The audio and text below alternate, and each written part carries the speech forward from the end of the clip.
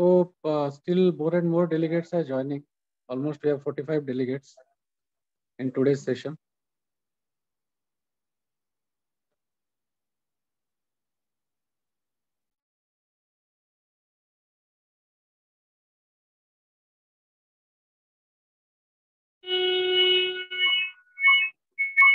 Can we wait for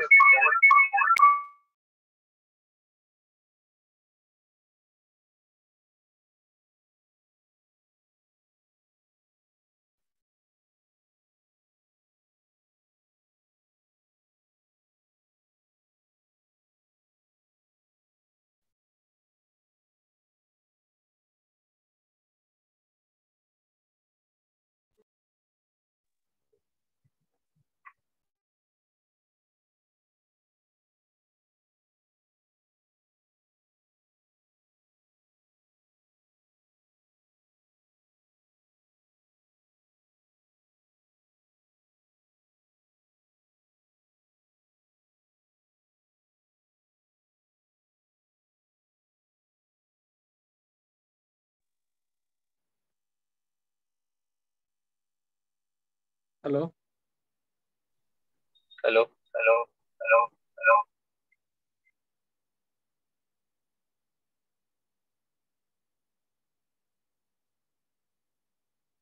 Ramesh sir is here. Yes, I'm very much here. I think there is some echoing actually on the background. Can So you hear Tayyab, me? can you just adjust the setting? There is some echoing actually. There's echo from my side. No, now it is okay, sir. Yeah, Okay. it's fine. It's fine. Yeah. So I'll just start with the introduction. So first of all, a very happy Onam to everybody. And today, our 25th of this educational series, and the today's topic is very interesting, and it is renal replacement therapy for AKI. So we have with us the eminent speaker, Sir, Ramesh Venkatraman sir. Actually, sir is leading consultant, critical care medicine, Apollo Hospital, Chennai. And I think his field of interest is only this renal replacement therapy. So with this, to be very focused on this PG academic activity, basically today's session will be an MCQ based. And I thanks sir for joining today and presenting his session. And we definitely be fortunate to have him here in today's our academic program. So without further delay, I'll just start the session. Myself, Dr. Gunadhar Padi, I'm the senior consultant and the coordinator, Apollo Hospital, Navi Mumbai. And with me, my colleague, Dr. Akhilesh, consultant critical care medicine, Apollo Hospital. So we welcome sir on the behalf of the Apollo Hospital, Navi Mumbai, and from all the PG students, delegates, DNB critical care medicine students, IDCCM. And without further delay, sir, I hand over the session to you. Again, I welcome you and please, sir, you can start, sir. Thank you. Thank you very much, Dr. Gunadhar and team. It's a pleasure to be here and having an opportunity to teach trainees. Just a word of caution, I'm recovering from a viral illness, so if I have bouts of cough in between, please excuse me. So just want to give an overview of renal replacement therapy for acute kidney injury in the ICU. We'll talk about the basic terminology. We'll talk about issues related to vascular access. We'll talk about issues related to initiation, timing of dialysis, the modality of dialysis, the dose, delivery, and some technical aspects, and how do we terminate dialysis. And with that, the talk will get over. Each of these sections will start with an MCQ, and then the following slides will try to answer that question so that at the end of the slides, you will kind of get the answer for the question that I have originally started. So let's start with the first question. The term, you can just pick the true answers. You don't have to necessarily answer, but just in your mind, read them and just know what the right answer is, and then you can verify it later. The term dialysis refers to solute removal through convection. If the moderators want people to type it in the chat box, it's up to them. So, but I just thought I'll just go through the choices. Pick the sentences that are true. The first sentence is the term dialysis refers to solute removal through convection. 2, the term hemofiltration refers to solute removal through diffusion. 3, fluid removal is done only by ultrafiltration. 4, diffusive clearance provides equal efficacy in clearing small and middle molecules. 5, Solute clearance by filtration warrants fluid replacement. So I'll just give you about 10 seconds for you to read it, and then I'll go on.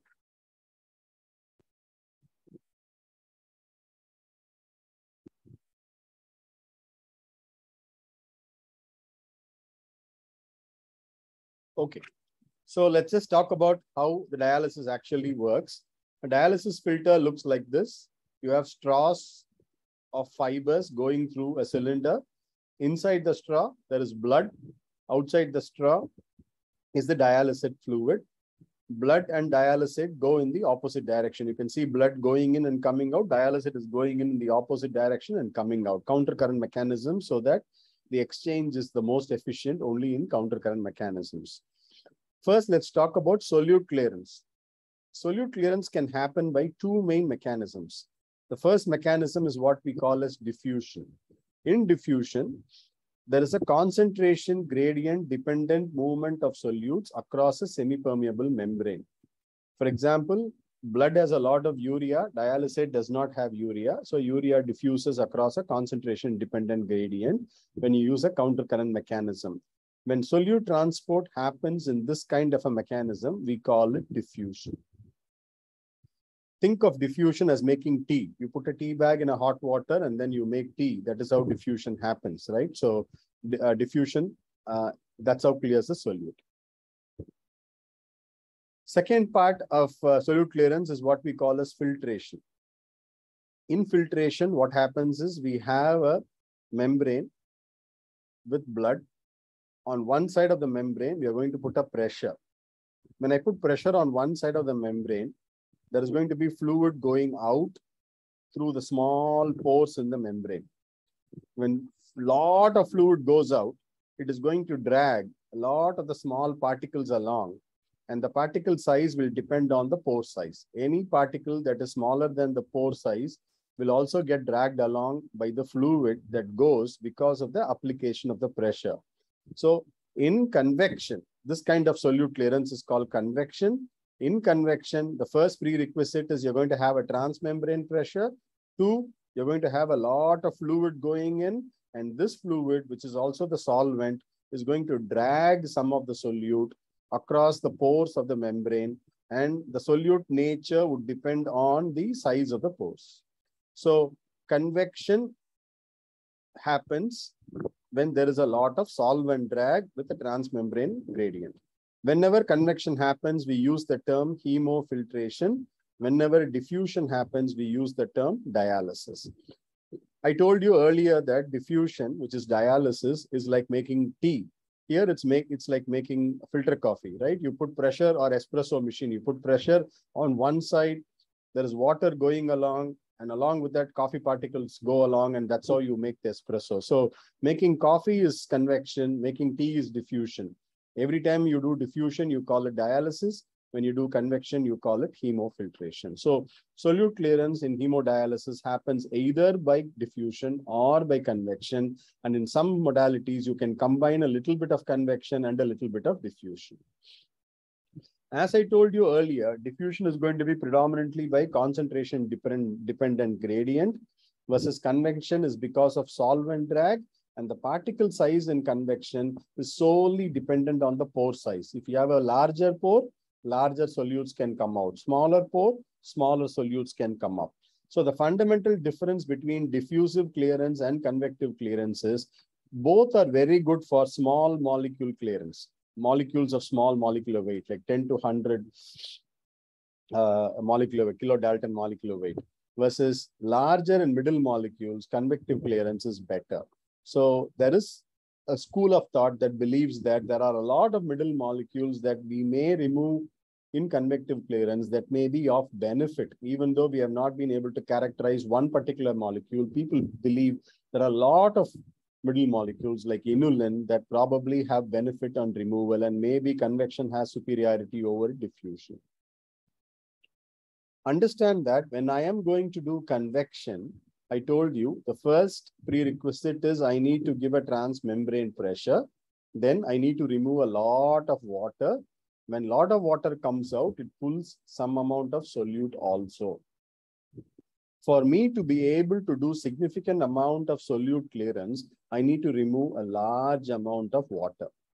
It is not enough if I remove only 50 ml per hour or 100 ml per hour. I need to remove 1 liter per hour, 2 liters per hour, 2.5 liters per hour, huge amounts of volume for me to remove the solute. But if I continue to remove that kind of volume, if I remove 1.5 liters volume, I will drain the entire cardiac output in 3 to 4 hours, and patient will not tolerate. So anytime I do convective clearance, I am mandated to replace the volume I am actually removing by the solvent drag. So anytime we use convection, we have to use replacement fluid. The replacement fluid in dialysis can be infused before the dialysis filter. So the blood goes into the dialysis filter, replacement fluid goes before that. Let's say I'm going to remove 1 liter of filtrate. I already give back that 1 liter before the blood enters the filter. This is called pre-dilution. Or I go through the dialysis machine, remove 1 liter of ultrafiltrate, but before the blood enters the patient, I give 1 more liter of fluid here so that the patient's volume status is not compromised. If I give it after the dialysis filter, I call it post-dilution. If I give it before the dialysis filter, I call it pre-dilution. What about solvent clearance? Solvent, we talked about solute clearance as either convection or dialysis. Solvent clearance always is done by ultrafiltration. It is exactly similar to what we would do in convection. But remember, if I remove only less amount of fluid, if I want to remove only 3 liters over 6 hours, which is only like 500 ml per hour, the amount of solute clearance I will get is not as much as I would get when I do large amounts of ultrafiltrate like I do in convection. So solvent or fluid removal in dialysis is always done by ultrafiltration. Solute removal can be either by convection or by diffusion. When I do convection, I have to replace the fluid either pre-dilution or post-dilution. So ultrafiltrate is used to remove fluid, and ultrafiltration rate can be controlled. I can tell the machine how much fluid to remove every hour. Replacement fluid has to be used to sometimes give back some of the fluid. The CRRT balance is net going in versus net coming out. That makes sense. Patient's fluid intake output chart will be all the intake and all the output together. So that's how the dialysis system works. So here, let's look at the 3 major terminologies. CVVH, continuous veno-venous hemofiltration. The moment I say the word hemofiltration, it is going to be convection. The moment I say it's convection, there has to be a replacement fluid. So you can see that there is access, a return to the patient. There is a filter. The effluent is coming out. Because it is convection, there has to be a replacement fluid either pre or post. Next is CVVHD, continuous veno-venous hemodialysis. Here, it is going to be solute clearance only by diffusion, where I'm not removing any fluid for the sake of solute clearance. Yes, I will remove some fluid for fluid removal, but that amount of fluid will not impact the solute removal. So I don't have to necessarily give back replacement fluid. And I can do both together, CVVHDF, continuous veno-venous hemodiafiltration. So it can be pre-dilution, post-dilution. Here you are getting both replacement fluid and dialysate because we are doing combined dialysis and hemofiltration. So now let's look at the 3 modalities: intermittent dialysis, CRRT, and SLED. Fluid removal in all 3 modalities is always done by ultrafiltration. Solute removal can be done by diffusion in IHD. In CRRT, it can be diffusion, convection, or both, as we saw in the previous slide. SLED, by far, most of the SLED is done by diffusion. There are newer machines which allow you to do what is called a SLED-F, SLED filtration. But most of ICUs in our country right now are doing only SLED, which uses only diffusion. In intermittent dialysis, we are trying to achieve solute balance in a very, very small amount of time. Therefore, the blood flow rate has to be high. In CRRT, we are taking our time, 24 hours, to do it slowly, so the blood flow can be very low. In SLED, it is going to be intermediate. Similarly, the dialysate flow has to be very high in intermittent dialysis, has to be moderate in SLED, and much less in CRRT. There are advantages and disadvantages to both.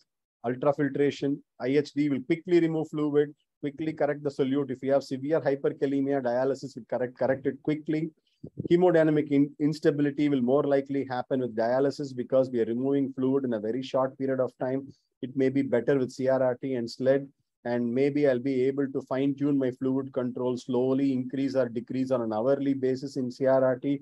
SLED, not necessarily an hourly basis, but I still can have slightly better control than in IHD. Remember that convection can be done only in CRRT, therefore removal of middle molecules happens only in CRRT and does not happen in SLED or IHD. So now going back to the question, the term dialysis refers to solute removal through convection. The answer is wrong. Dialysis means diffusion. The term hemofiltration refers to solute removal through diffusion. Again, wrong. Hemofiltration means convection. Fluid removal is always done by ultrafiltration is the right answer. Diffusive clearance provides equal efficacy in clearing small and middle molecules is wrong. We saw that diffusive clearance is not good in clearing middle molecules. Last, solute clearance by dialysis warrants fluid replacement. No, fluid replacement is warranted only when I do hemofiltration. So hope these concepts are very clear. Second question. Low blood flow through the dialysis catheter affects dose delivery in IHD more than CRRT. It is difficult to diagnose dialysis catheter dysfunction while the patient is on dialysis. Rate of dialysis catheter dysfunction is higher in femoral site than internal jugular. Routine fibrinolytic locks are recommended to prevent dialysis catheter dysfunction. Recirculation increases dialysis dose delivery. I'll give you 10 seconds.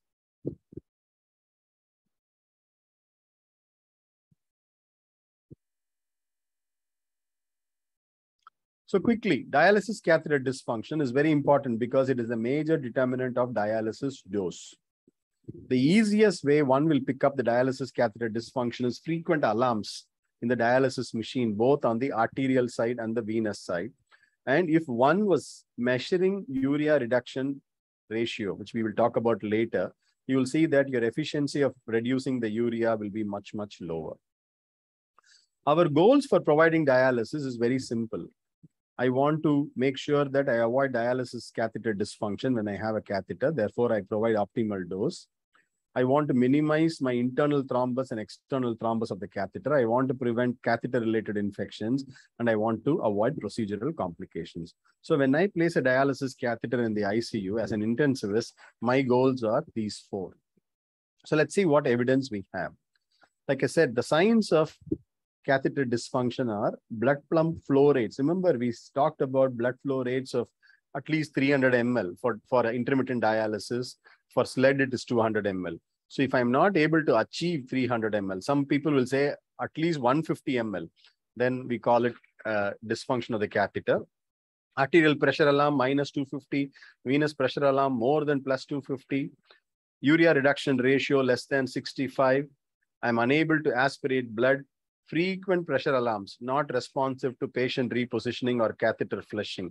And generally a trend, as the pressure keeps on going up, then I know that this catheter is slowly getting thrombosed and I need to be careful in terms of how to handle it. So how do I avoid catheter dysfunction if I'm going to put a catheter in somebody with AKI? People have compared different routes. This study looked at jugular versus femoral route and found that there was no difference between the two routes. But when they looked at it carefully, they clearly found that catheter-related dysfunction was very high when the catheter site was left internal jugular. The right internal jugular and femoral did not have any significant differences. So try to avoid left IJ unless you really have no other options to do so. So this is one particular issue that we need to be careful about. Second, this is a study. They looked at how far should I insert the dialysis catheter. They looked at two positions, right atrium SVC junction or SVC alone. They found that a deeper position, right atrium SVC junction was better, and the catheter dysfunction was much lower in those patients than patients where the catheter was left in SVC. So based on the study, the recommendation is for the right IJ, you probably need to go in about 20 centimeters. For a left IJ, you probably need to go in for 24 centimeters. Even for a femoral, you probably need to go in 24 centimeters. You need a longer catheter in femoral. In femoral, there is very good data to say that if the catheter length is less than 24 centimeters, then the chances of dialysis dysfunction is very, very high. And one other important issue about femoral catheters is that if somebody is obese with a body mass index of more than 28.5, the chances of infection go significantly higher, and you need to be careful about those patients. So what kind of material is the catheter made up of? You want the catheter to be rigid, because unless it's rigid, it's not going to be easy to insert. But once it enters the body, it should be pliable. It should not be rigid anymore, because if it is rigid, then it will basically tear through the vessel. So that's the kind of material we're looking for. Silicon seems to be better than polyurethane. People have tried different kinds of lumen with varying results. The length I told you about. External to internal diameter is important. You want the external diameter to be smaller, but the internal diameter to be maximum, which means the wall should be reasonably thin. Otherwise, you have a risk of clotting outside or inside.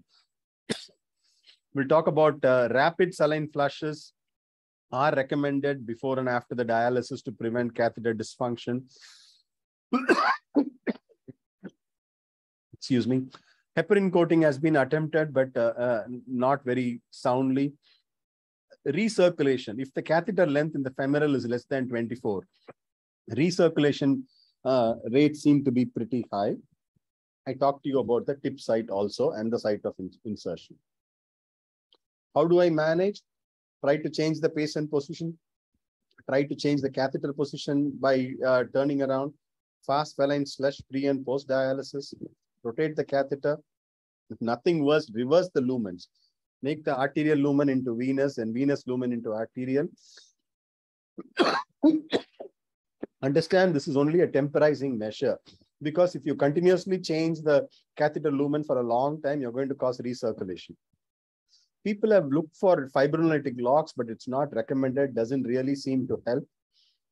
We'll talk about KT over V later, but for now, just leave it at that. And if nothing else works, you need to probably change the catheter as quick as possible. So the answer here would clearly be low blood flow through the dialysis catheter affects dose delivery in intermittent more than CRRT. Remember, in intermittent, we have to reach a much higher blood flow compared to CRRT. So it's easier to cause catheter dysfunction and malfunction in an intermittent dialysis patient than a CRRT patient. Next question. I'll give you 10 seconds for all of you to read through the question, and then we'll go through the answers. Sorry.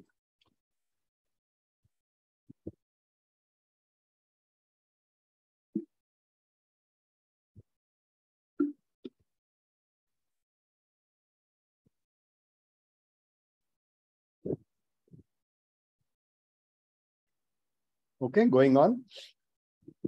So when do I initiate dialysis in the ICU? The problems with dialysis in the ICU are patients are already unstable, but they also have deranged homeostasis. They are all hypercatabolic with no steady state. They all need a lot of nutrition, a lot of volume from medications, including antibiotics, vasopressors. I need to dose the medications. Every time I dialyze and I cause hypotension, I'm going to impair the kidneys' recovery chances even more. So I have all those conflicting interests that are simultaneously happening in a critically ill patient. So the question is, how do I initiate, or when do I initiate dialysis? So while there is increasing recognition of the value of earlier dialysis, the published consensus in the practice in many centers at present is still to apply dialysis to relatively ill rather than to relatively healthy patients. This sounds reasonably fair. We try to start it if somebody is sick earlier. Unfortunately, the statement was made in 1960, and our plan right now at the bedside is still pretty close to what the statement is from almost 60 years ago. So the problem is, dialysis in the ICU, is it good or bad? The answer is yes, it is both good, it is both bad. That is why all of us have this dilemma of whether I should initiate dialysis or not. The good things are it restores homeostasis, it minimizes fluid overload, which we all know increases mortality in critically ill, allows for other support like nutrition, vasopressors to go. Who knows, it may actually improve mortality. The downside is I will worsen hemodynamic instability, which may worsen my AKA and also decrease my chances of recovery. And you could see all the problems related to vascular access we talked about earlier can add to the morbidity of the patient. So my first question as a clinician is, should I initiate dialysis, or will the patient recover kidney functions on or his own? What is the reserve for the patient to handle any derangements in homeostasis if I continue to watch? And should I rather accept the risk of dialysis rather than allowing the patient to be in altered homeostasis? If I should start, when should I start? Should I start it as a preemptive therapy? Maybe he's going to develop acidosis soon, he's going to develop hyperkalemia soon. Should I start it now, or should I do it as a rescue therapy? These are all the questions that practically we probably want to learn. So these are all the traditional indications for dialysis: refractory hyperkalemia, acidosis, volume overload, uremia, and some level of azotemia. Each nephrologist may have their own cutoff of how much urea and creatinine level they would target for dialysis. But at some point, all of us would agree that these are all very reasonable ways of starting dialysis. But some may say these are all rescue. By the time we start dialysis, at this point, it's already rescue and damage is already done. And probably we need to start dialysis a little bit earlier so that these damages does not happen. So early versus late dialysis was looked at several studies. The first 4 or 5 studies, they just looked at certain cutoff of urea. They arbitrarily picked a urea cutoff of, let's say, less than 70, more than 70, less than 100, more than 100, and saw what happened to patients. They seemed to, really did not show much impact. Some studies showed maybe less urea was better compared to waiting till urea goes up. The only randomized controlled trial was the Baumann trial, where they looked at timing based on urine output. They looked at 6 hours of oliguria versus 12 hours of oliguria. It's a randomized controlled trial, single center trial, no benefit between early and late. So this was for many, many years, the preponderance of evidence for several decades till further studies came by. But we know that urea alone is not maybe a good marker of timing of dialysis. In this study here, people showed that the mean fluid balance is a marker of outcome. So if you wait for fluid overload, patient may die. For every liter increase in fluid overload, there's a 15 to 20% chance of higher mortality in the study. In the PICARD study, people looked at the number of days of fluid overload and the degree of fluid overload. Both seem to impact survival. The more the fluid overload you die, the more number of days fluid overload you die. And CRRT probably gave you a way of decreasing the fluid overload earlier than intermittent dialysis in this particular study. Another study said that if you start dialysis after oligoanuria, acidosis, or other organ dysfunction, then it's probably too late. So it then becomes an issue where, when do I start? No, if I wait long enough, people are saying it's too late. If I start early, how early should I start? So the first thing is, most of us would say, let's try something medical. The only evidence right now we have that is substantial is the BICAR study, where patients were randomized to sodium bicarbonate. This is a 4.2% bicarbonate solution compared to the 8.4 we use in our country. The patients had infusions targeted for a pH of more than 7.3 or less than 7.3. The primary outcome was mortality plus more than or equal to 1 organ failure. That primary outcome was not different. But what was different is the need for dialysis, and the time to dialysis was significantly less in patients who received bicarb infusion. So clearly, sodium bicarbonate can probably push the need for dialysis a little bit longer. But remember, sodium bicarbonate will add on to the fluid overload. So you have to balance one evil for the other. Then several studies came by looking at some particular stage of the AKI using either Reifel criteria, KDI-GO criteria, or AKN criteria. The first major study is the Align study. They all defined early versus late based on some kind of a staging. In this study, it was KDO2 versus KDO3 with an NGAL of more than 150. This study showed that early dialysis was better compared to late dialysis. The problem with this study was almost 90% of the patients were surgical, and almost 50% of them were cardiothoracic patients. So a large amount of patients are not the kind of patients that you and me would see in the ICU. It was also a single center study, making the validity not very extrapolatable to other centers. Second study was the AKIKI study. where they randomized patient again to two different stages of AKI based on KDI-GO criteria. They found that there was no difference in survival, 48 versus 49 between the two groups.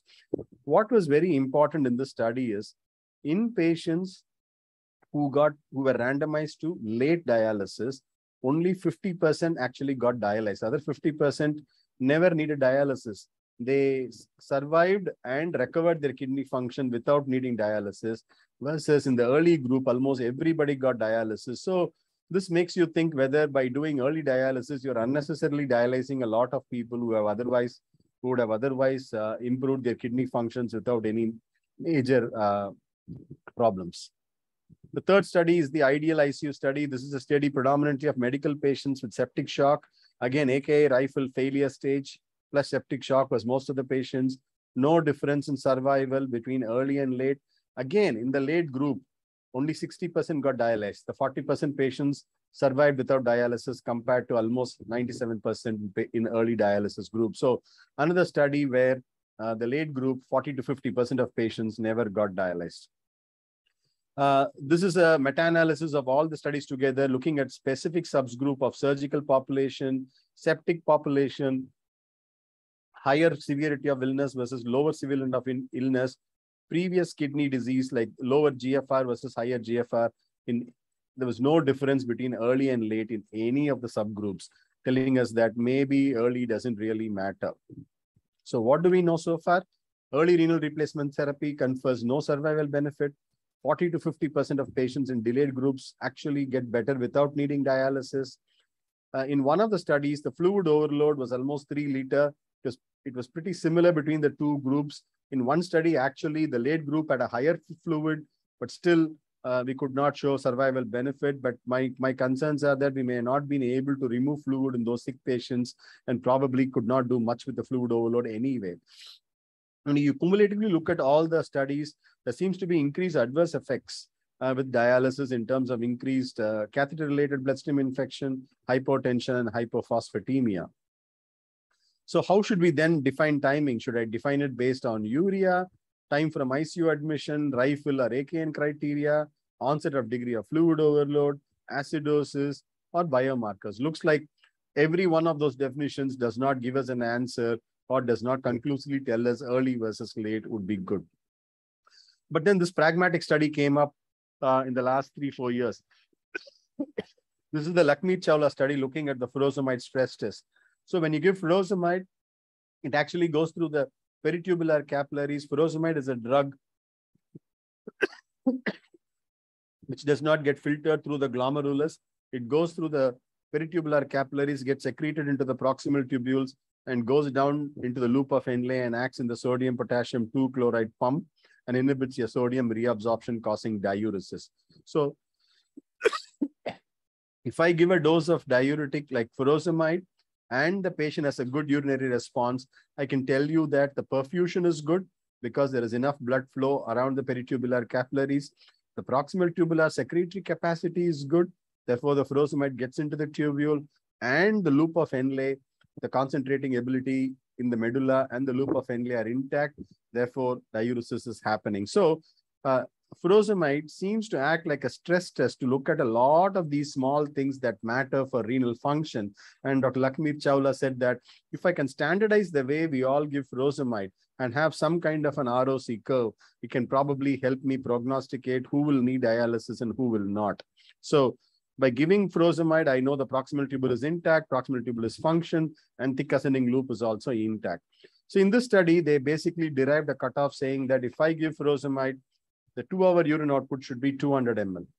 If I make 200 ml of urine in 2 hours after a fixed dose of diuretic or Lasix, what dose of furosemide should be given? If the patient has never received furosemide before, they gave 1 milligram per kilo. So if you are a 70-kilo man, you got 70 milligrams of furosemide, 1 bolus dose. If you have received furosemide within the previous 24 hours, then you got 1.5 milligrams per kilo. So that is the dose that was given as a standard dose. Urine output was followed for 2 hours.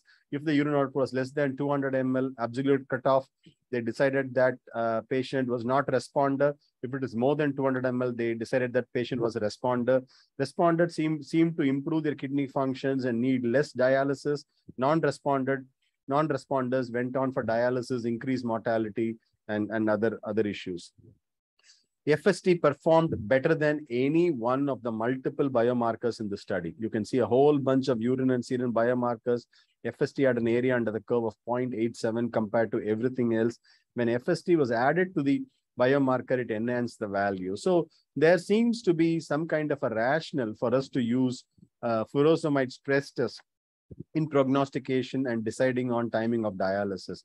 But understand that furosemide stress test should not be done unless the patient is definitely euvolemic and hemodynamically tolerant to the dose of furosemide. I wouldn't be giving furosemide stress test in patients who are receiving 2 vasopressors. You should not be giving a furosemide stress test in patients who are hypovolemic. So make sure that those pre-criteria are all established. In patients who are eligible, it may be an additional tool for us to decide when to dialyze patients. So my perspective, there's no consensus on how to define timing, on what optimal timing is. No clear benefit in terms of early versus late. Risk of RRT has to be balanced with the likelihood of renal recovery, host reserve to tolerate physiological derangements, expected solute burden, need for ongoing fluid input, other organ failure, and finally, maybe in appropriate candidates, I'll be again repeating it to you, appropriate candidates, maybe use a standardized furosemide test and maybe use it to help the decision making. So the answer here, I would say none of the above statements are true.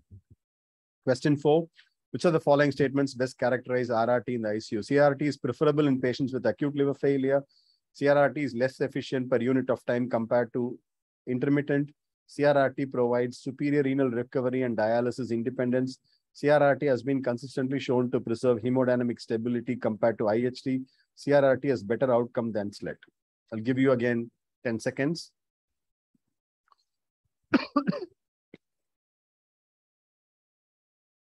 So this is the first study that compared peritoneal dialysis with continuous dialysis, clearly showed that peritoneal dialysis had worsened mortality. This was done in Vietnam. They did manual exchanges.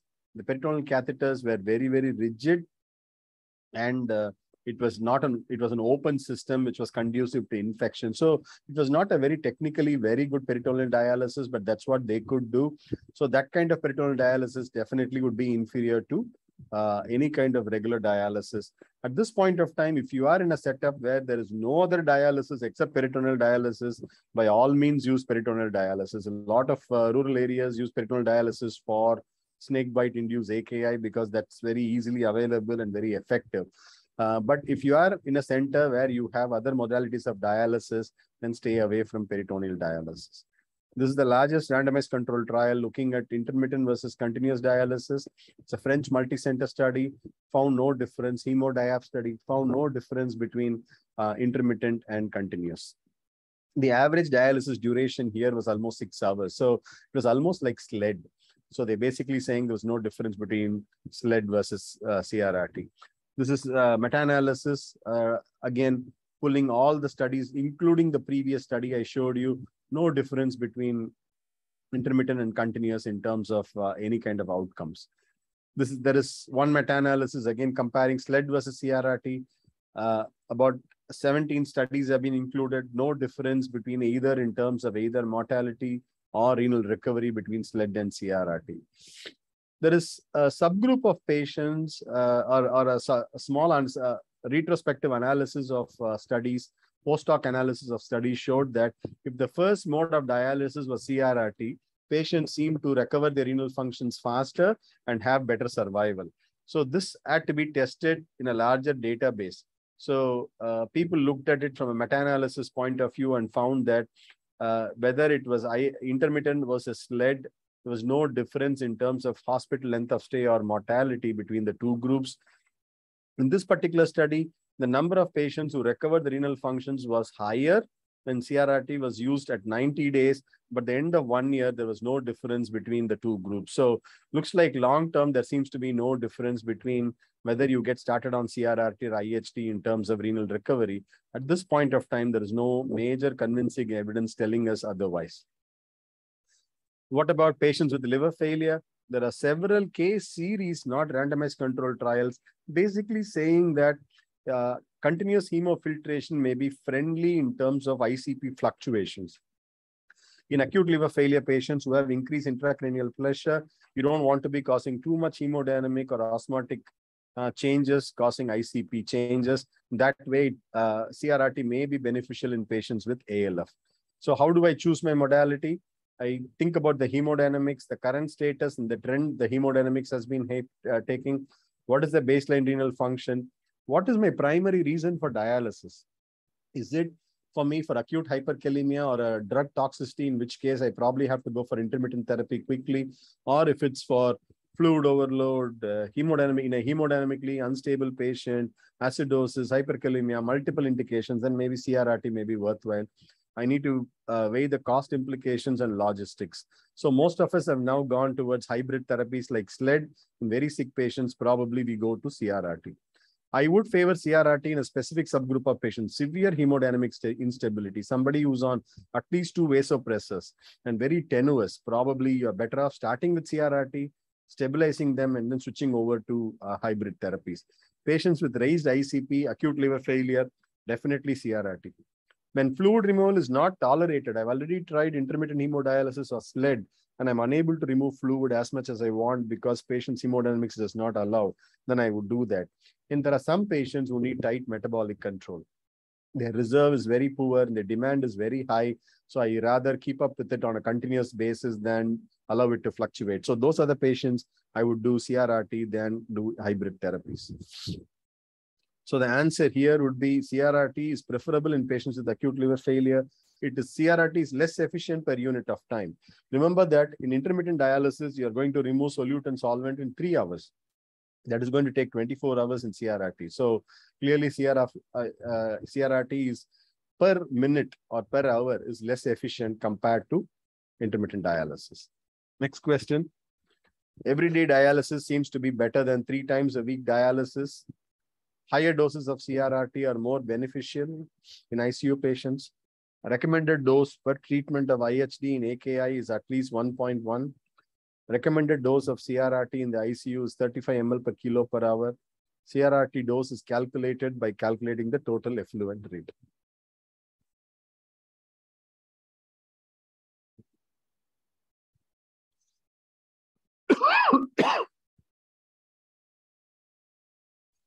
So how do I think about dosing in acute kidney injury?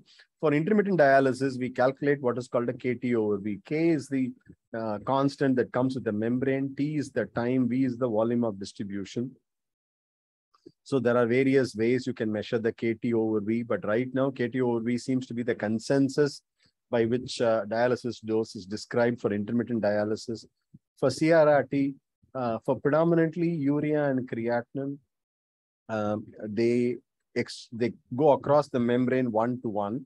Therefore, if you by ml to ml, creatinine will come out. Therefore, the creatinine clearance is going to be the amount of ml coming out of the effluent, and therefore the effluent rate would be the dialysis dose in these patients.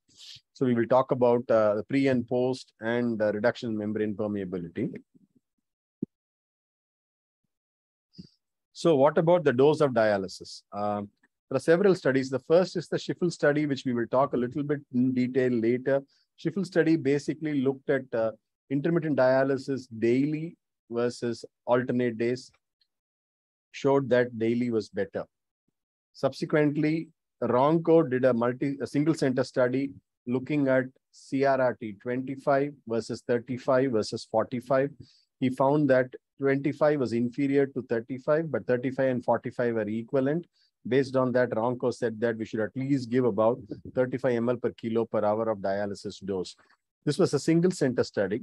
Subsequently, 2 major randomized studies, one in Australia and one in US, the Renal in Australia and ATN in US, randomized patients to high dose versus low dose. They randomized patients to 25 versus 35. They found no difference.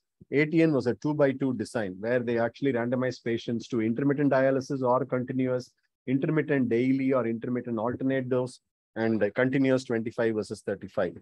Irrespective of intermittent or continuous, more aggressive dialysis did not change the outcomes in the ATN trial. So this is the original Sheffield trial. The problem with the Sheffield trial is if you look at the prescribed KT over V, it is 1.2. The current recommendation is we don't have recommendations for AKI, but in CKD, the KT over V prescribed should be around 1.2. We generally do not calculate a KT over V. Most of us just go by the amount of azotemia control based on blood work. But for research purposes, if you do want, you can calculate KT over V. Should be at least 1.2 in AKA, at least 1.2 in AKA. And they were delivering only about 0.9. So basically in this study, they were delivering a suboptimal dose more frequently versus suboptimal dose less frequently. Also, they were removing large amount of fluid. If you do it alternate day dialysis, you're removing 3.5 liters of fluid. Somebody may not tolerate it compared to only 1.2 liters. So the original Sheffield study probably does not really help us to tell what dose should be given. So based on the majority of the evidence, higher dose is not superior to the conventional dosing. In intermittent dialysis, we do not particularly calculate a KT over V, but for the exam purposes, you need to know that a minimum KT over V of 1.2 is what is recommended. We generally dose empirically. We want to maintain urea levels 50 to 100. We want to maintain adequate homeostasis, and we try to remove fluid as much as tolerated based on the clinical needs. Our frequency generally is 3 to 6 times based on our logistics and the patient's demands. CRRT 25 ml per kilo per hour is as good as 35 ml per kilo per hour. And pretty much this is what we do. And we need to understand that CRRT is not continuous all the time. Patients get interrupted. So the dose we actually deliver may be substantially lower than the dose that is prescribed. So you need to be careful. Maybe prescribe a slightly higher dose, maybe around 30 ml per kilo, so that you will make up for whatever time lost. And if necessary, we go beyond these additional conventional doses for patients who are hypercatabolic.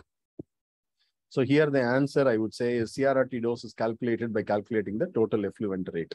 All the other statements are wrong. Next question, pre-dilution CRRT augments the dose delivered. Post-dilution CRRT increases the filtration fraction. Dialysis dose delivered in post-dilution is lower than pre-dilution for the same prescription. Pre-dilution replacement fluid infusion decreases filter lifespan, lower the filtration fraction, lower the filter life.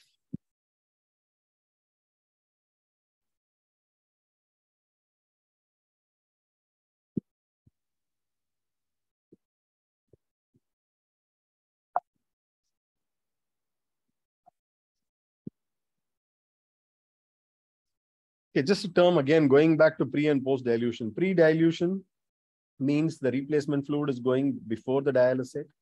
Post-dilution, before the dialysis filter. Post-dilution means replacement fluid is going beyond the dialysis filter. So now let's just listen carefully. What happens in pre-dilution is, I'm going to give a liter of fluid to the blood before it enters the dialysis filter. I'm going to be diluting the blood by 1 liter, which means, let's say my urea level was 200. But the blood entering the dialysis filter does not have a urea of 200 because I've already diluted it by 1 liter. So what effectively will happen is this will decrease my clearance of my urea because I'm diluting the urea before sending it into the filter. So pre-dilution replacement fluid will always impair your clearance. On the other hand, because I'm giving 1 liter of fluid additional before it enters the filter is constantly getting flushed. Therefore, the filter life can probably become much better in this situation. Now, contrast it to post-dilution. Here, nothing is happening. My blood urea level was 200, going into the filter is 200. I'm only giving a liter of fluid before it enters the patient. But what is happening is, every time the blood enters the filter, 1 liter of fluid is removed and there is hemo concentration that is happening. If this hemo concentration happens first cycle, second cycle, third cycle, fourth cycle, then the blood is going to get really thick and that would completely impair the flow and completely clot off the filter. So we have to watch what is called the filtration fraction. Filtration fraction is the amount of water I remove each time I pass the blood through the filter. So pre and post both have their advantages and disadvantages. In pre, I dilute Because of that, I lose my clearance almost 15%, but I reduce the filter clotting and prolong the filter life. Okay. Because I am reducing my clearance, I need to do more ultrafiltration for effective solute removal, more replacement fluid, and also need to increase the blood flow to compensate for my loss of efficiency. Post dilution, no loss in efficiency. Therefore, I can probably use less replacement fluid, but I can probably clot off the filter. I may need increased anticoagulation methods. What you also need to know is all the studies I quoted so far, Ronco study, the Renal and ATN, all did post-dilution CRRT. So the dosing they talk about is the post-dilution dosing. Most of our ICUs do pre-dilution. Nowadays, people have started combining pre and post to give 30% of the fluid pre-dilution, 70% of the fluid post-dilution, so that they can get advantages of both. It gets more and more complex and cumbersome for the bedside nurses. So like I told you, you need to be watching the filtration fraction, which is the amount of plasma water that is filtered every time it passes through the dialysis catheter. We don't have to sit and measure it. It's just for you to understand the concept. The last thing you need to understand is also about the regional citrate anticoagulation, because sometimes we may not be able to give systemic anticoagulation to patients with CRRT. We may have to do regional anticoagulation. What we here do is, before the blood enters the filter, you're going to add a citrate solution. The citrate is going to chelate the calcium. So as the blood is going inside the filter, the blood has a serum ionized calcium level of like 0.3 to 0.5, which is like less than 50% of your serum ionized calcium. Therefore, the filter is not clotting.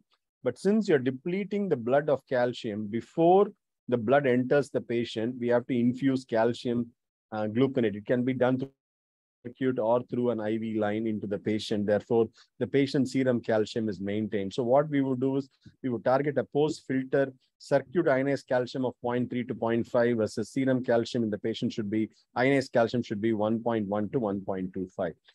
Most of the citrate will going to chelate the calcium. Almost 40 to 60% of the calcium citrate complex basically comes out in the ultrafiltrate. The rest goes into the patient where the citrate has to be metabolized in the liver to bicarbonate. If patient's liver is completely down, then there is a chance that one can develop citrate toxicity and problems related to that. This study randomized patients to regional citrate anticoagulation versus systemic heparin clearly showed that the lifespan of the filter was better when regional citrate anticoagulation was used. So the answer here would be post-dilution CRRT increases the filtration fraction. Okay, I think this is the last question. 40-year-old patient with COPD admitted to the ICU with community-acquired pneumonia and septic shock on day 2, developed severe oligoanuria and acidosis, and then started on renal replacement therapy. He makes 100 ml per day of urine. His family doctor who visits him insists on hitting him with Lasix to get him off dialysis faster. Which of the following statements is the correct response to his suggestion? We can give 1 dose of 300 milligrams of Lasix IV. Bolus dose will drop his BP. Hence, we can start him on Lasix infusion at 25 milligram per hour. Lasix does not decrease the number of dialysis sessions or time on dialysis. Torsemide rather than furosemide has been shown useful in terminating dialysis. So how do we terminate somebody off dialysis? People have tried giving high-dose furosemide to try to get people off dialysis. In this study, people have been given 25 milligram per kilo per day IV or 35 milligram per kilo per day oral. This is like industrial doses of diuretic. They found that there was absolutely no difference in mortality, dialysis sessions, or time on dialysis. So it probably doesn't matter. And this is the BEST kidney study, which is a prospective observational study looking at how renal replacement therapy is provided across the world. So in their database, they took the patients who are on CRRT. There were about 530 patients. They looked at all the patients who had successful discontinuation of CRRT.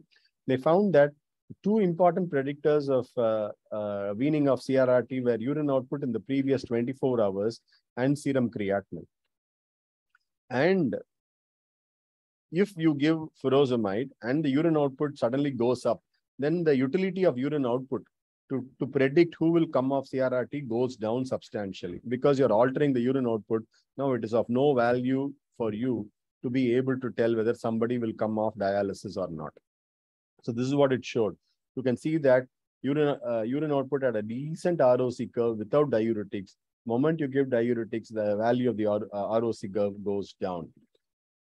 So the answer here is furosemide does not decrease the number of dialysis sessions or time on dialysis. So termination of dialysis, no proven methods exist. Most of us still will follow the urine output being the most significant predictor of successful RRT termination.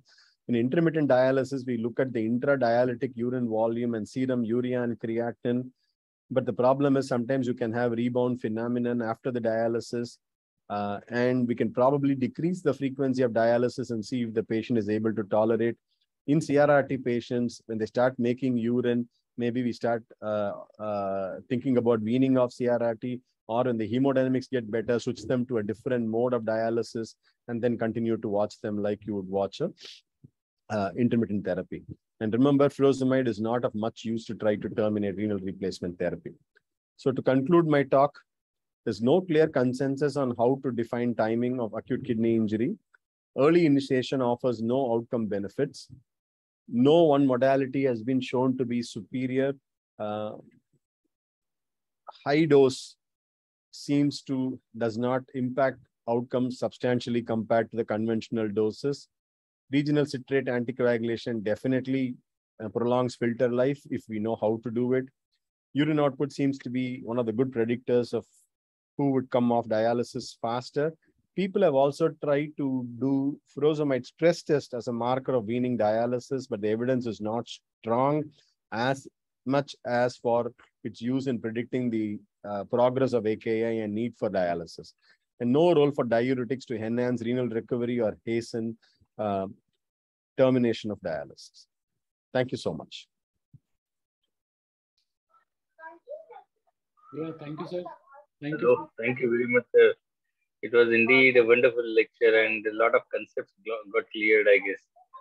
I mean, there were a lot of misconceptions using diuretics inadvertently. I think we will try to avoid unless the patient is hydrated well and hemodynamically stable. So, rather, you would like to ask a question. Yeah. There are few questions in the chat box. Yes, sir. There are 2 or 3 questions. Basically, one is the evidence regarding the furosemide test. And what is the evidence says, sir? Whether it is a harm or there is no. So, I quote to the first study, the Lakshmi Chawla study is the first study for the furosemide stress test. Like he said, make sure patient is euvolemic and volume replete. No significant hemodynamic instability. Most studies would say a norepinephrine dose of less than 10 mics per minute is acceptable. Anything more than that or 2 vasopressors, generally you should stay away from giving furosemide stress test because you can make the hypotension worse and affect outcomes further. So generally those are the rules. And more and more studies seem to think that it's a good way to tell who's going to. Most of the studies have done in AKI stage 1, early stage. Once patients start getting into AKI, maybe try that. If the patient has a good response, maybe you can wait, knowing well that this patient has a higher chance of recovery compared to somebody who's not responding to furosemide stress test. So it's being used in several populations, and there are more studies coming out now on FST. So something to look out for. And we do use it whenever it's possible in our ICU. Probably give 1 milligram per kilo dose when possible. If I think patient will tolerate that dose, and then 200 ml urine output in the next 2 hours if the patient makes good. If not, then, and the metabolic abnormalities are bad, I probably would go for dialysis earlier than later. Yeah. And the other question is like, suppose from Dr. Masood, whether the pre-dilution is better in CVVH. What is your opinion, sir? We all do pre-dilution. In our ICU, we do pre-dilution. The reason we do pre-dilution in our ICUs, we do not use anticoagulation. Because we do not use anticoagulation, we use pre-dilution because it's a way to save the filter longer for cost purposes. And that's the main reason. We do know that our delivery efficiency goes down by 15%, but that's, we try to accept it if necessary, do other things to increase the clearance by increasing the blood flow or other things. But by most part, we do pre-dilution. So you avoid using either heparin or citrate in such situations when you are using. Yeah. You should not. So If at heparin, all you are using, how much is the we dose don't that use you are? in our ICU, we don't use any anticoagulation. That's how we have been doing CRRT for many years. When the system clots repeatedly, we used to use heparin. Very rarely. See, most of our patients are anyway coagulopathic, that they probably don't clot it that frequently. And they are already bleeding or oozing somewhere. So we have to be careful. In patients where the system clots repeatedly, we have used systemic IV heparin. We have tried regional citrate anticoagulation, but the cost-benefit ratio for our ICU seems to be not very favorable. And the reason I say that is that most patients who need CRRT in our ICU will need it for about 24 to 48 hours. One, they get better, or they either don't make it that far. If they get reasonably better, we immediately transition them over to SLED. So it's a matter of using one filter. Regional citrate anticoagulation for us, in a cost-effective way, one, our nurses are not very well trained. Two, we have to monitor calcium, we have to monitor ABG, we have to monitor so many things. If you add on all those costs together, the cost benefit we get on the filter lifespan may not be too great in our center. I'm only talking about our center. We did some pilot studies and that's where we left it. If somebody needs CRRT for a long time, say more than a week or so, then maybe at some point after the first filter, we may have to think of starting citrate anticoagulation.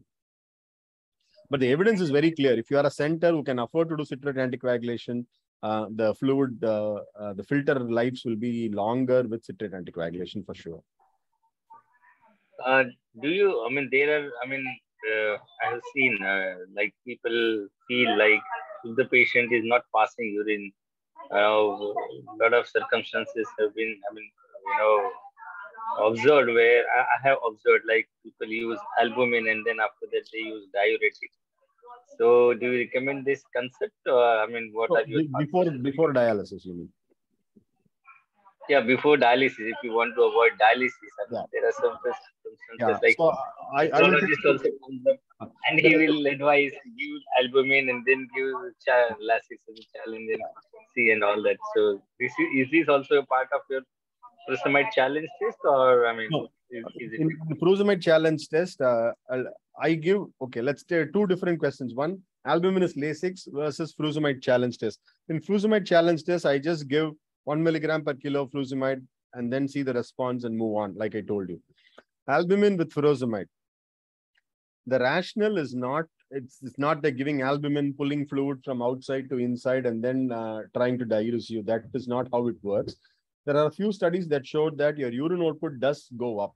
And the reason for that is in critical illness, there's a lot of third spacing that happens. If you are hypoalbuminemic, I give you furosemide, you leak everywhere.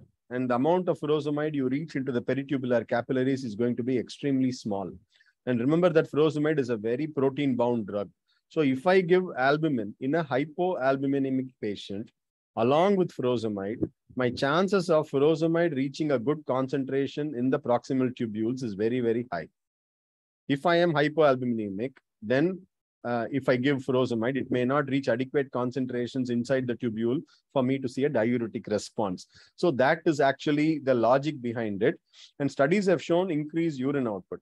So frankly, my bias is I will not use albumin unless somebody is hypoalbuminemic.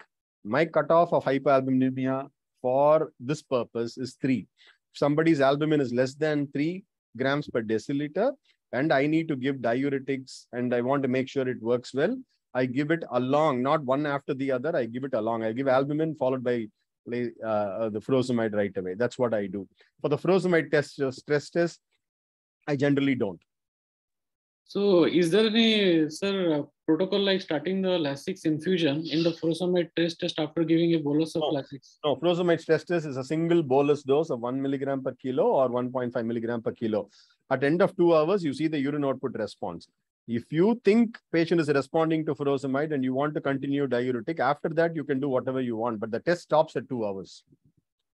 You give one dose, urine output at 2 hours and the test stops. After that, you do whatever you think is clinically appropriate for that patient. Whether you want to start an infusion or you want to give back fluids, do whatever you think is appropriate. Right, sir. Sir, one interesting question by Dr. Kavita. She's asking which book to read for renal replacement therapy, particularly for ICU patients. Which book to read for renal replacement therapy? No, Yeah. I would say the safest answer I can probably tell you is the ISCCM book that they have come up with, the manual. I'm sure it has a very condensed what you need for the exam in terms of renal replacement therapy.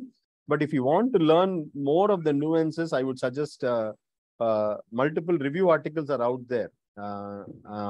If you just search, several review articles are out there that address a lot of those concepts that I have gone over, and I would just point them to you. If you want, I can probably email doctors 1 or 2 articles that I have, and they can share it with the crowd in the next class. Thank you, sir. Thank you. Thank you. Sir, another question is like in hemodynamically unstable patient, do we always recommend to start with CRRT, because most of the centers, they don't have this CRRT facility. So how they can... So there is no evidence to say CRRT is actually better than SLED in hemodynamically unstable patients. It is all our fear. Even in our center, even though there is no evidence, when somebody is on 2 vasopressors, noradrenaline of 25 mics and vasopressin, most of us would say it is, since we have the ability, it is only wise to start CRRT, make sure it is safe and then go. But even in one of our own satellite hospitals, one of the nephrologists starts everybody on SLED first. It doesn't start on CRRT irrespective of how sick the patient is. So if you are comfortable the way you are able to do dialysis in your center, there is no evidence to say CRRT is superior to SLED in terms of hemodynamic stability. So you can by all means do SLED if that is available. But is there any technical difference between SLED in such type of patient, like slow ultrafiltration? Or there are a lot of things you can do to intermittent dialysis and SLED to be hemodynamic friendly. Like you said, the rate of ultrafiltration is the easiest thing you can do. The sodium, the dialysate, the calcium in the dialysate, the temperature of the dialysate. So you can keep going on. Lot of small tricks people can do. Like people also give albumin as you start dialysis so that you can keep the blood pressure up. So a lot of those simple tricks can be done if you're desperate and you need to get started.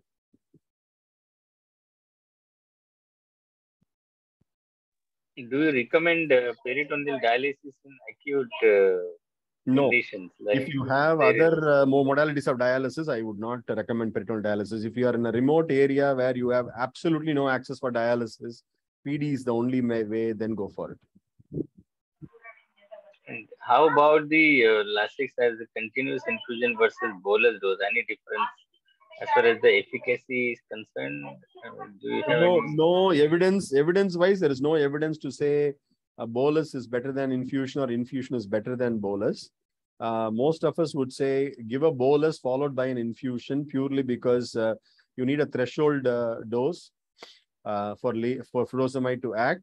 So just starting at 5 milligram per hour may never reach the threshold dose in the tubule. So start with the bolus, and then if you either you can just continue with the frequent boluses, or you can soon after the bolus start the infusion so that you can maintain the drug levels. And the infusion allows you to titrate the dose of furosemide so that at the end of the day you are not surprised with how much. See, what happens is sometimes we say let's aim for a negative balance of 1 liter. You give a furosemide bolus, and then you see suddenly patient has put out 2.5 liters. Now you don't know what to do. Or patient has put out only 200 ml. So either way, you are stuck. If you have a furosemide bolus followed by an infusion, there is a mechanism for you at least to titrate, to control the amount of fluid you're going to remove, because fluid overload is bad, but removing too much fluid at any given point of time may also hurt a recovering patient. So that way, I feel infusion may give you that extra option to titrate how you want to remove fluid, but there is no evidence to support that. And any cutoff value of urea or creatinine, sir? Like many of the nephrologists, they want to wait till the creatinine goes to 5, 6, and they start with our center. We generally say urea, I mean, not mine. Most of our nephrologists will say somewhere around 250 if there is no other indication. I'm going to be very clear. If the patient has got no acidosis, no fluid overload, no hypernatremia, and you're only worried about azotemia, somewhere around 250 to 300, I think we'll start getting people nervous and they'll start dialysis. But most of the patients in ICU have more than one indication. They already are fluid overloaded. They already have hyperkalemia, acidosis. In those patients, we generally start much earlier. Just trying, yeah. There is one more question on chat box. Like, which are the conditions where we will choose CVVSD or CVVH or CVVSD-F? Okay. There is one question. Would you Okay. like So to just give one example? by default, all the three main studies, renal, ATN, and Ronco study, all of them use CVVHDF, diafiltration, both dialysis and convection, both was used. There is still a school of thought that believes that adding convective clearance brings something extra than only a diffusive clearance. So by default, most ICUs now, even in India, start off with doing only CVVHDF. There is no direct comparison of CVVH versus CVVHD versus CVVHDF for equal doses. But most of our ICUs will do CVVHDF because the three major studies have used it. People believe that convection brings something more than just diffusive clearance. And for all practical purposes, in our ICU, we do 50-50. Say, for example, our effluent rate is 2 liters. It will be 1 liter of dialysate and 1 liter of ultrafiltrate. So for a 70 kilo man, that's 2 liters already. So almost 30 ml per kilo. So that's what we do. And if you think your solute clearance needs to be more aggressive, then you can increase your ultrafiltrate or dialysis. Most of the time, what we will do is we'll keep the dialysate the same and increase the ultrafiltrate. So just the basic principle of drug dosing in CRRT and SLED for the RDNB students. Let me be practical about it. So we can talk about a lot on drug dosing in dialysis with various things. CRRT, at least a lot of drugs have been evaluated in CRRT. So the usual thumb rule is most people will assume a creatinine clearance of somewhere around 30 ml per minute as a GFR for CRRT on an average, just a rule of thumb kind of a thing. So I would just use that kind of a creatinine clearance for drug dosing. The easiest thing I could probably say is open a book which has a table which tells you what dose to use for CRRT patient and use the right dose for that particular patient. Because there are so many changes that happens to the pharmacokinetics. Dialysis is only one of them, right? They may have liver failure, they may have hypoalbuminemia, protein binding may change. Now, they may have other enzyme inducers that are there from other drugs, drug interactions. So I would just not look only at CRRT, look at all those things. But from the CRRT point of view, the easiest is to look at one of those tables.